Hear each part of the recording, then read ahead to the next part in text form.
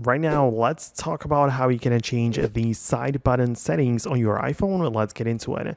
So there are some things you can tweak. All you have to do is to open up the settings app like that and make sure you get to the accessibility, right? So on the main page, find and locate the accessibility. And then you can find in the physical and motor section, we have the entire menu for the side button. So when you click on here, there are some options which you can change. It is mostly about the clicking speed. So you can see that I can choose it to be the default, slow, or slowest, right? So you can even see a little animation right there. So when I click, for example, the slowest, you can see that it clicks it in the pattern or in the speed, which is going to be applicable.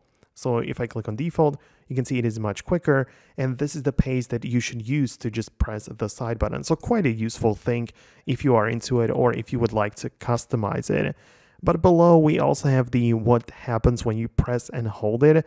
So usually you get to pick between a Siri or a classic voice control, which is like, what was available before Siri emerged, like on the iPhone 4.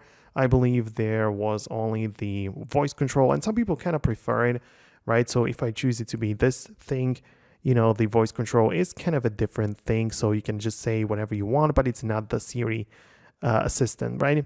Or you can completely turn it off, meaning that if you hold down on the power button, or of course the side button, well, nothing really is going to happen, right? So this is what you can do. Below we also have the confirmation. So we have the assistive touch confirmation. That's kind of getting a little bit deeper and not that useful, but these were the two main things that you need to tweak.